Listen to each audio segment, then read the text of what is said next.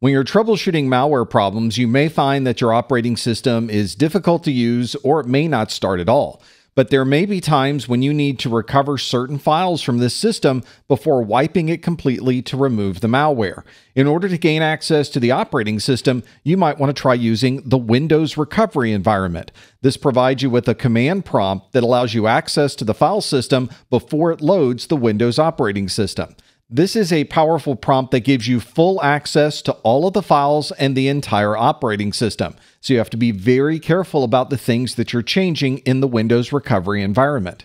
From this command prompt, you can start or stop different services, you can modify what starts up when the operating system begins, and you could certainly run any type of uninstall application from this command prompt to remove the malicious software. This is one of the reasons why we spend so much time in this course talking not only about the graphical Windows system, but also the things that you can do at a command prompt. From this Windows recovery environment, we can copy files, rename information, or move these files to a different part of the file system. We can enable or disable services or modify what applications are starting when you launch the Windows operating system, or if you are having problems with the file system, the boot sector, or any other part of the startup process, you can modify, troubleshoot, and make changes to that part of the operating system from this Windows recovery environment. If you have the installation media you use to install Windows, you can boot to that installation media and start the Windows recovery environment. Or if you're already in Windows, you can choose to restart, and while you choose the restart option, hold down the Shift key. When the system starts back up, it will launch the recovery environment options. If you're running Windows 10, you can go to the Settings app. This is under Update and Security. There's a recovery option, and you can choose Advanced Startup and click the button to restart now. If you're running Windows 11, it's very similar. You still go to the System app, you go to the Recovery option under Advanced Startup, and you choose the option to Restart Now. Here's my Windows 11 desktop. We'll go down to the search and we'll type SETTIN, and then it finishes up with the Settings app right at the top. Once we start the Settings app, if we scroll down just a bit, you'll see the option for Recovery. If we click the Recovery option, there's a link for Advanced Startup, and we can click the button to Restart Now. A dialog box appears reminding us that we are going to restart the system right now. So if you have anything that you need to save, make sure you do that before clicking the Restart Now button. Windows then goes through the standard restart process, and everything at this point looks relatively normal. Here's the Windows recovery environment for Windows 11. From here, we can continue to Windows 11, turn off your PC, use a device, or in this case, we will choose Troubleshoot. From here, we can reset this PC that lets you keep or remove your personal files and reinstalls the Windows operating system. But in this case, we're going to choose Advanced Options. Here are the options for Startup Repair, the installation of updates, startup settings, any firmware settings for the UEFI BIOS, and the option that we're going to use, which is Command Prompt. Clicking on that puts you at the command prompt, and from here, you have full access to the Windows operating system. Over the last number of years, our anti-malware and antivirus software has been evolving to make our systems more secure, while at the same time, the number of threats continues to scale upward. One of these improvements is the Endpoint Detection and Response software, or EDR. This is software that can detect malicious code without specifically using a signature. It performs behavioral analysis, it does machine learning, it might even monitor all of the processes on your system, and if it identifies anything that does not look normal, it will stop that software from running. This also collects information about the software that it's seeing so that you can perform a root cause analysis to determine how that software originally got on the system. And of course, it provides you with tools you can use to respond to any particular threat. It can isolate this system automatically, quarantine the threat that it has found, and automatically roll back to a previous configuration.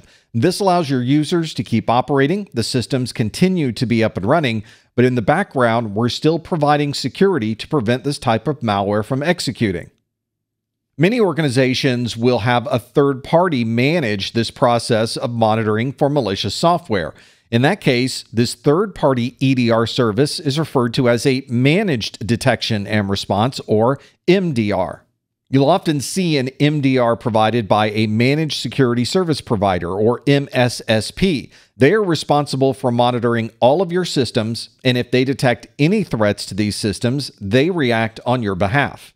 The MSSP often has professionals on staff that understand the intricacies of malicious software, and they can use that knowledge across all of their different customers' systems.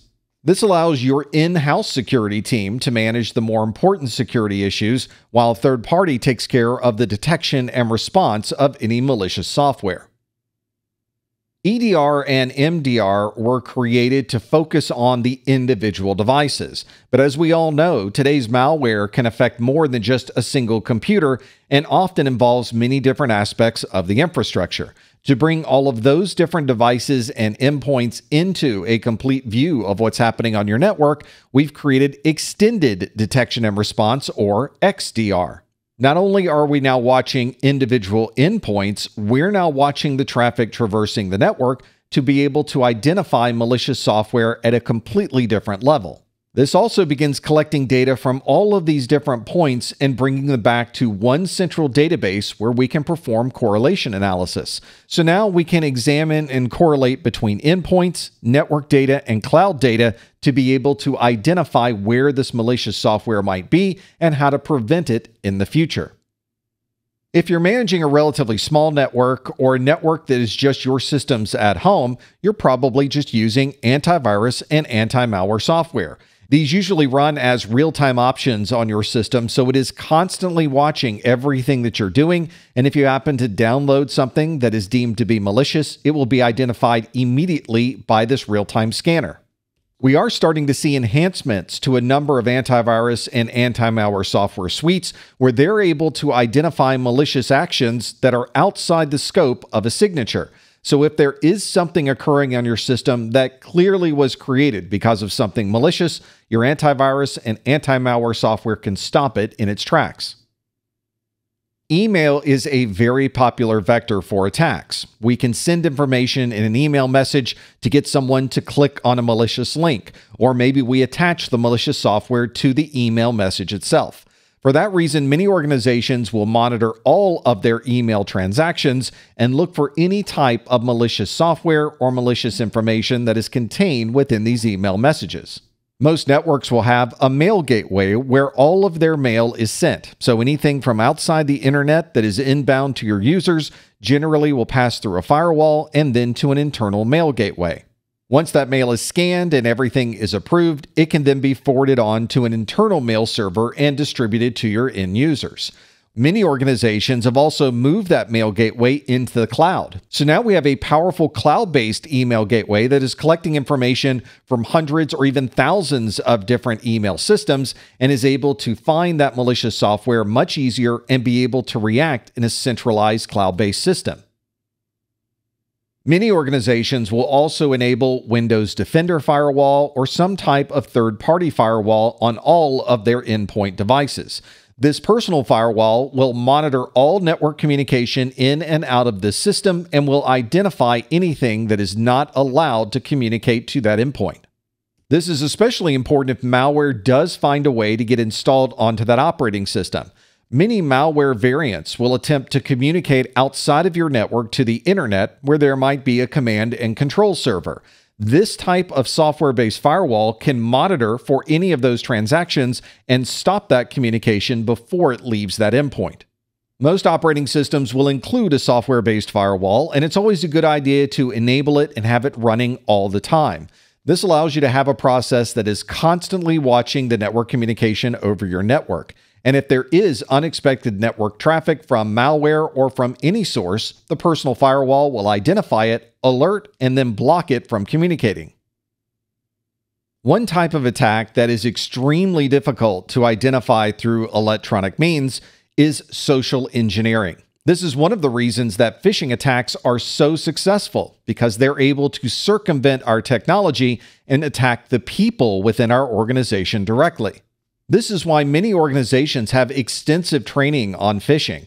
They want to be sure that all of their employees know exactly what this threat might be and how to react if they identify that threat on their system. To see if their end users really do remember their training, many organizations will test their users by sending a phishing email and see if anybody happens to click on those internal links. This is something that can be easily reported on, and if someone does happen to click a link and provide their private information, it may be time for some additional training. Training for security concerns can be more than just looking for phishing attacks. It can be for any type of attack that might occur to your systems. And end-user training can take many different forms as well. We can certainly have one-on-one training where one person is explaining to another individual this type of security issue and how to resolve it. Or we might have posters and signs, so anytime someone walks into the building, they can see information on how to better protect their system. Some organizations will have a message board or internal forums, which may also be a good way to inform your user community of any urgent threats.